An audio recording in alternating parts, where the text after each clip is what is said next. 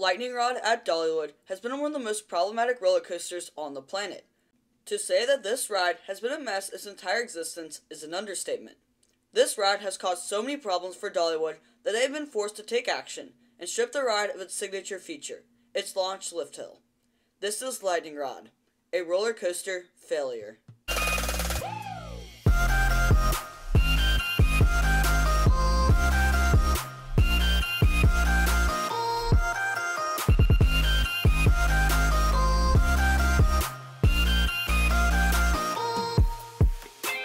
Lightning Rod has endured many problems throughout its lifetime, the most prominent of which is the infamous launch lift hill. This lift hill has plagued this coaster with many issues that have prevented the coaster from operating consistently. This is a problem, especially for a coaster of Lightning Rod's popularity. It's basically the equivalent of Millennium Force at Cedar Point being down 20% of the time almost every single day. Yeah, imagine how annoying that would be. You wait over an hour and the coaster goes down and doesn't reopen the rest of the day. If I were in that situation, I would be disappointed, and honestly a little annoyed too. This is how the visitors of Dollywood have often felt when Lightning Rod has not been able to operate through a day consistently. In fact, I've experienced this scenario firsthand while visiting Dollywood and attempting to ride Lightning Rod. Back in 2022, we visited Dollywood for 2 days, and were only able to ride Lightning Rod once. We tried a total of 3 separate times, and were not able to ride Lightning Rod a single time. Now, you may be wondering, why do we only try 4 times to ride such an amazing coaster? Well, let me explain. The ride was closed for the majority of the first day, and we were lucky to be able to ride it later that day when it finally opened up.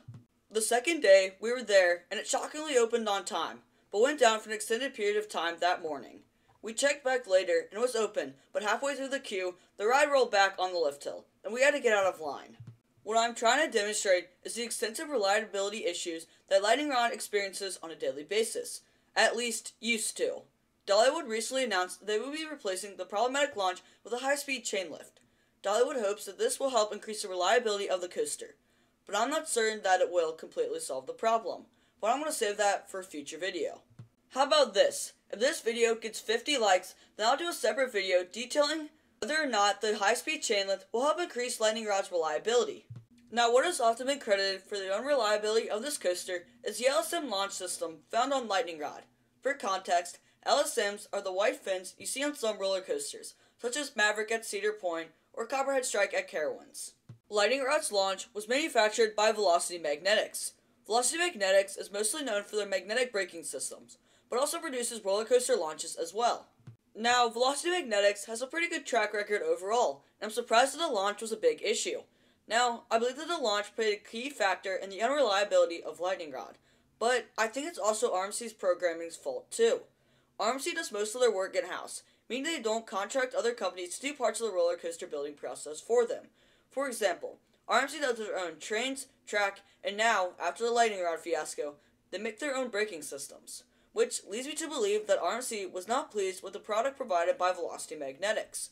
I believe that Velocity Magnetics either delivered a faulty launch system that was riddled with problems, or they delivered a launch that was not very compatible with RMC programming, trains, etc.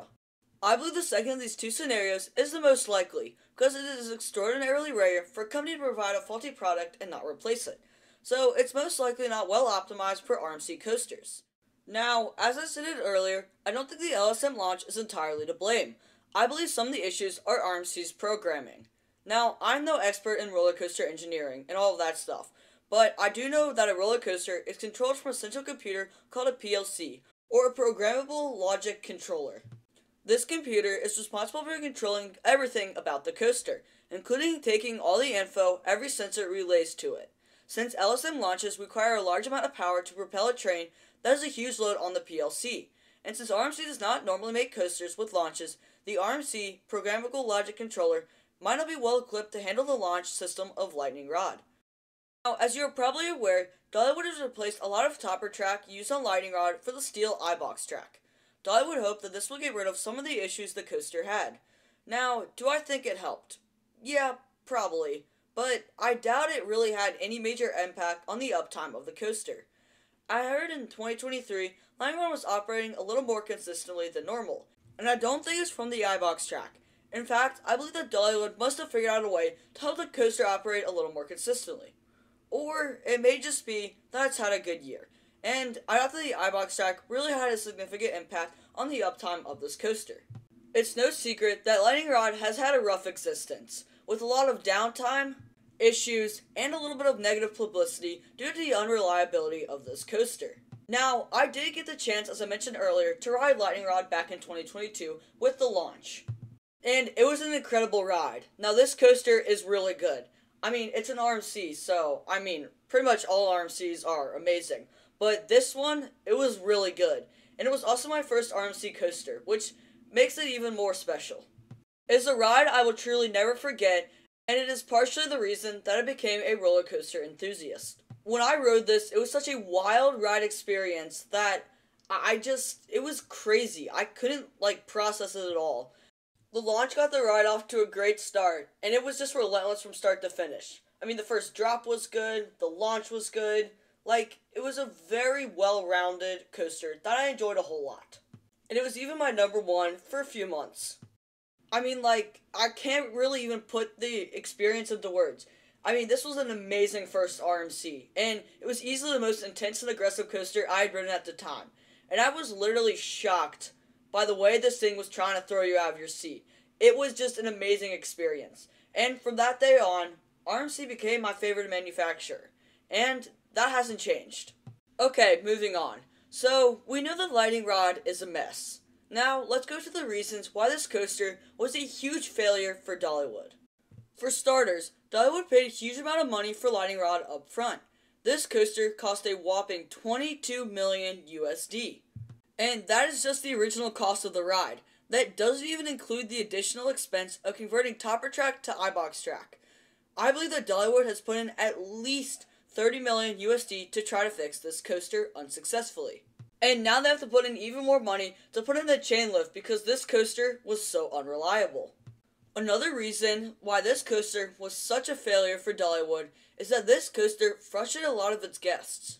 When visiting a theme park, you want to have the best day possible, and when you have a coaster as unreliable as Lightning Rod, it can make people mad. Think of how much money those people paid for their tickets. They expect a really good experience. But when your star attraction is not operating consistently, people are disappointed because they probably had to pay a lot of money to get in. And they want this experience to feel like they got their money's worth. And let's say you didn't get on Lightning Rod because it was down for the day.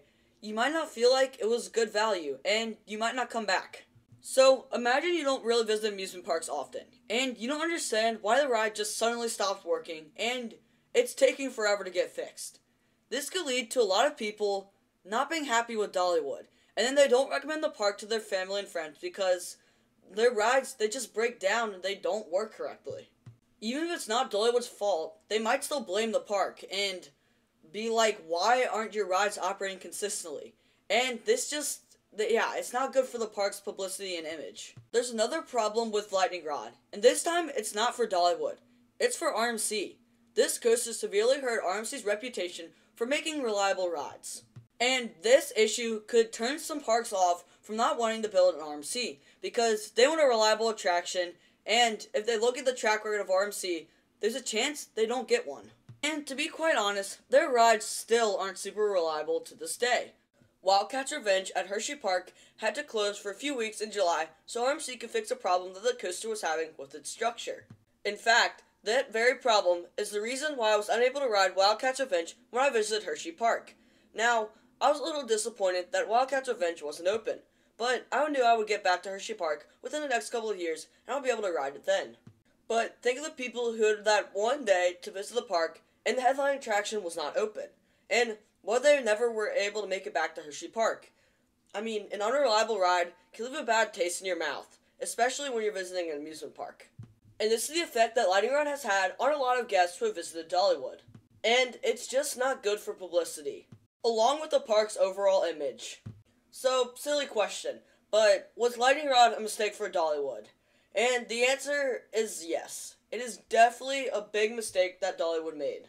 The ride experience was unique and amazing, but there were just some design flaws that prohibited the coaster from operating on a consistent basis. Overall, Lightning Rod will go down in history as one of the most troubled roller coasters of all time, and this is definitely a roller coaster failure. This video took a lot of time and effort to make, and I would really appreciate if you would give the video a like. And if you want to see more content like this, then a sub to the channel would be fantastic, because you don't want to miss out on any more roller coaster failures. As there are a couple coasters I want to cover in the near future, and these could be really interesting, and you don't want to miss out. And if you want to know why Cedar Point will never break a record again, then click the video on your screen right now. So, thanks for watching, and this has been Lightning Rod, a roller coaster failure.